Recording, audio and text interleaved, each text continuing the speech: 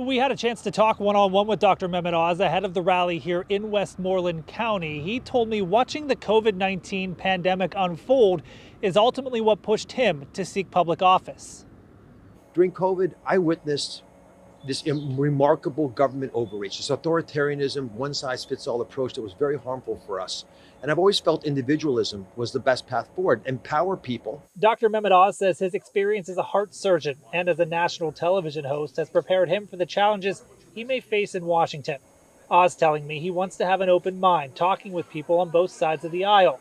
When it comes to Western Pennsylvania, he says one of his priorities would be allowing this region to tap into more natural resources in the years ahead.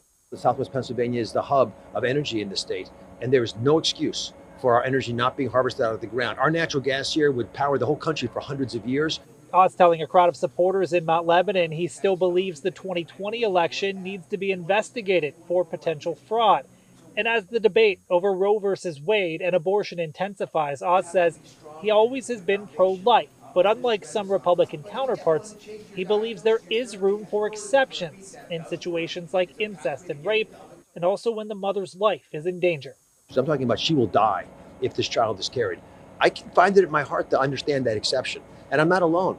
I do believe that's where most conservative Republicans land on this issue. And now Dr. Oz says obviously receiving that endorsement from former President Donald Trump was a big boost for him, something he hopes to build on, especially after the rally here at the Westmoreland Fairgrounds. Reporting in Mount Pleasant, Jim Madalinsky, Pittsburgh's Action News 4.